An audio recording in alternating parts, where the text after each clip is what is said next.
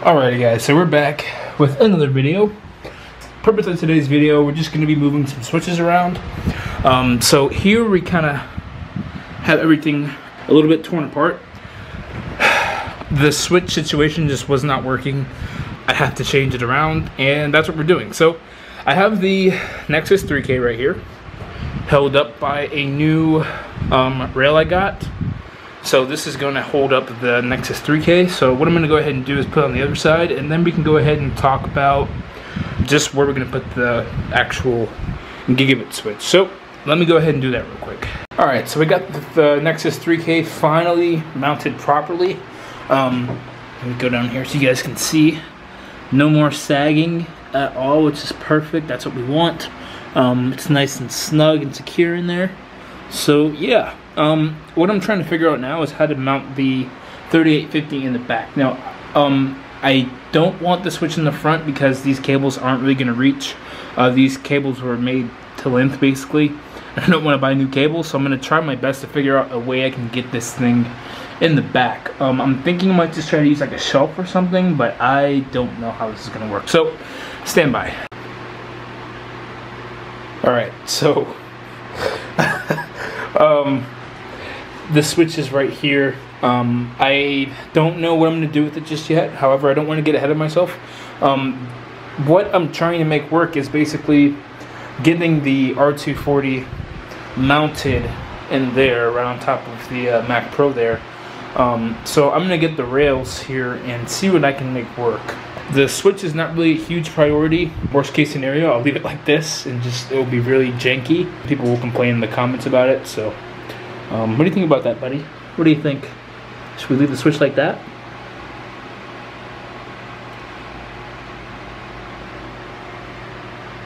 I'm going to take that as a no.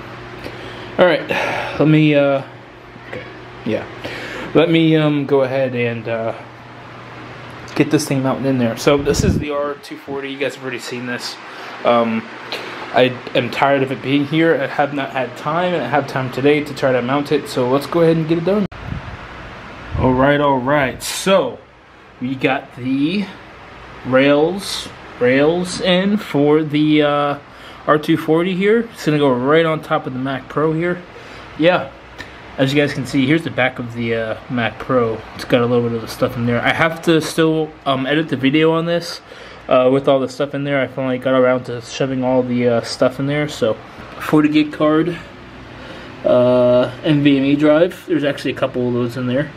One Radeon 6800 and then another Radeon 6800. So, yeah, there we go, guys. Let's go ahead and get the R240 racked up. Just clearing out the space here, guys. I don't want anything clashing here or anything. These are the 40 gig connections for the Mac Pro, if you guys don't know.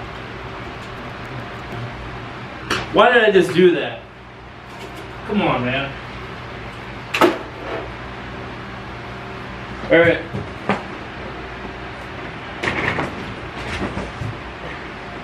Here we go.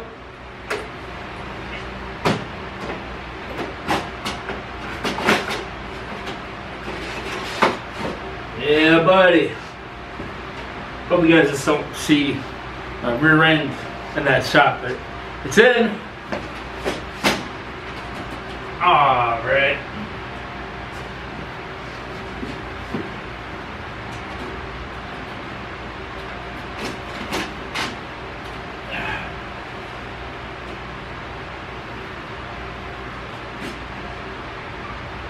Oh, it's too... the thing is too thick to go all the way in, so that's annoying. That looks stupid.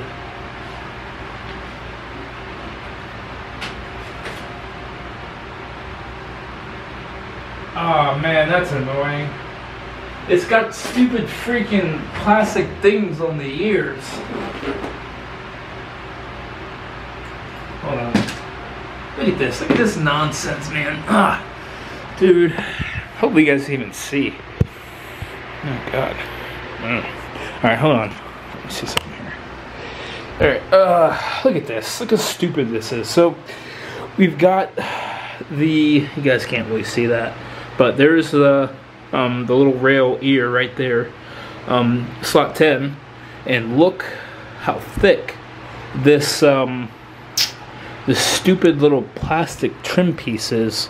I might try to take this off, but I don't know if I'm going to be able to or not. So let me go do, let me see if I can either file this down or, because this not being flush is going to drive me crazy. Because look, yeah, it's hitting right there.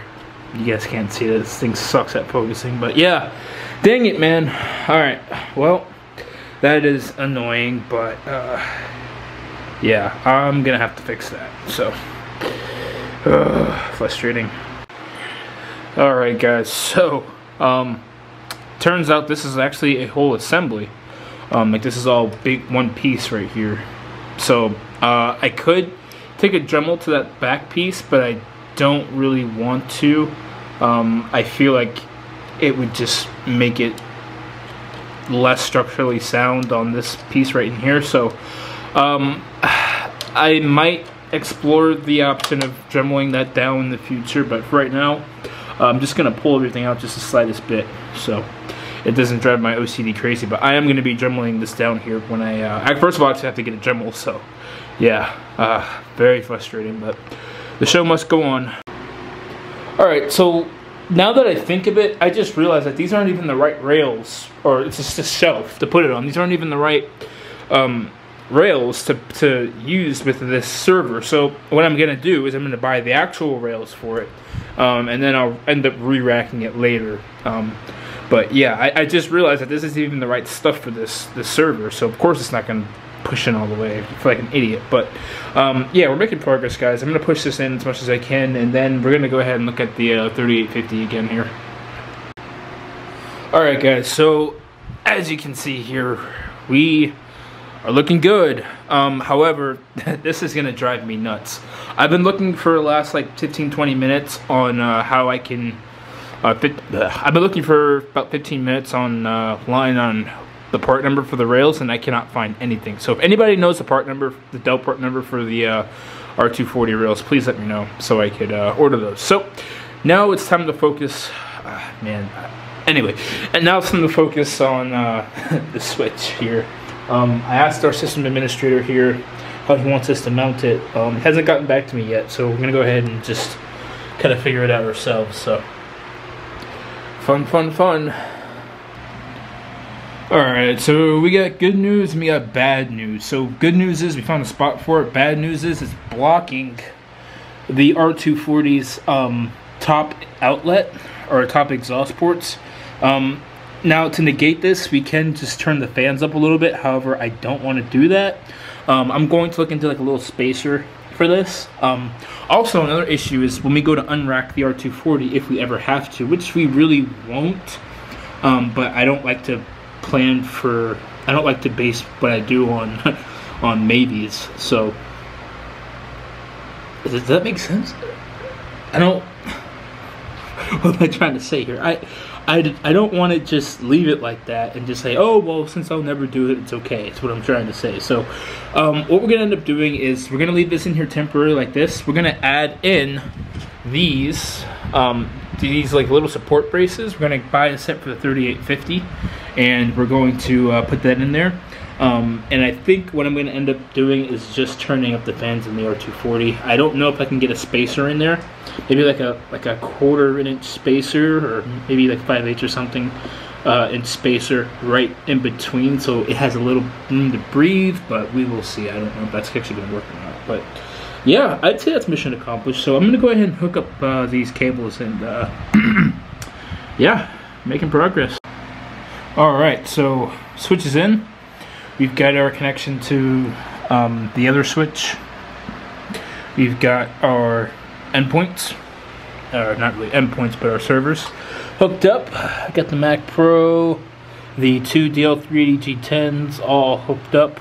We've got the R240, we've got the WAN and the LAN connection. We're still obviously waiting on 40 gig connections for all this, so we're not ready to finalize any of this because this is not going to stay like this, obviously. I mean, this is just a mess. We're not going to keep it like this. until we've got final cables and everything. So yeah guys, now all that's left is just to run the power cable to this guy. As you can see, this is not permanent. I'm gonna have to play with the you know, play with the airflow stuff, make sure the R240 is not overheating before I finalize this. But yeah guys, making progress. So I'm gonna go ahead and hook up the switch and make sure everything's still kosher with it. Alright guys, we have power. We're booting up. It took me about 5 minutes to get the to get the actual power cable in there. Man, this is not an ideal setup at all. Now we do have some room for the 40 gig runs to run across and out, but yeah, not ideal. I'm not sure if this setup is gonna stay or not, but yeah, this is kind of what we're looking at right now. So looks all right. Now yes, I could move both switches to the back, but I don't want to do that. I do not want to move both switches to the back. I want to keep the 40 gig in the front because I like the way it looks. So form over function. So we're still quite a ways away from getting this thing fully fired up and activated, I guess. We got a lot of cables and stuff we're still waiting on. I think the 40 gig cables are on back order, so waiting on those, waiting on processors and RAM still for the G10s. Yeah, I think that's it though. So we're getting close. We're definitely getting close to be able to start configuring this stuff. I'm super happy to get ahead and get started with that. But yeah, that actually, you know what? No, we're gonna fire up the PFSense machine too. All right, so we got the router all plugged in. As you can see, you got a green light. Now we're just waiting on. Cool. Let's see if this thing actually boots up the first time. Another comment on one of the previous videos said to get a Dell BOSS card. BOSS stands for Boot Optimized Storage System. Definitely thinking about doing that. So, all right, yep, it's booting up. So I call this a success. Now none of this is set up yet. It's not going to be for a little bit. Like I said, I want to do everything in kind of in one swift swoop. Yeah. All right, there we go. Cool. Got our WAN and got our LAN. So there we have it, guys. We are done here, at least for the most part. We still got to do quite a lot of configuration and stuff. So as a base, you know, kind of setup, we are looking pretty good. Like I said, we got a lot of stuff we're still waiting on to start doing the AI stuff. And all right, so before I end the video, one last little thing here. So here is the temperature stuff. So fans running at 44%. We're looking at a, goodness gracious, 37 degrees on the processor. This thing does not want to focus. So we're looking pretty good. It doesn't look too bad. Ambient's a little high, obviously, because it's warm in here right now. But yeah, I am pretty happy with that so far. We'll see how it is after a few days of uptime, but also I am updating PFSense. Somebody did leave a comment about the age of the PFSense install. Yes, it was because all I have on ISO is the 250 image. I don't have the newest ones of ISO because the .iso.gz doesn't really play nice with the with Mac OS. So I just I have an image that I keep in the cloud. I just pull it down whenever I use it. So we are closer to finishing the actual like real Homelab, like the big rack, than we are with the AI rack. So yeah, this we're just waiting on a couple more small pieces. We should be up and operational by the end of the month for this rack, but this rack we're still anticipating probably another month or so. So yeah, guys, we're getting closer to starting to configure this stuff. I'm really excited to get started, but thank you guys so much for watching these videos. The support means the world to me. The videos have been doing pretty good, at least to me. So thank you guys so much for watching, and I'll catch you in the next one.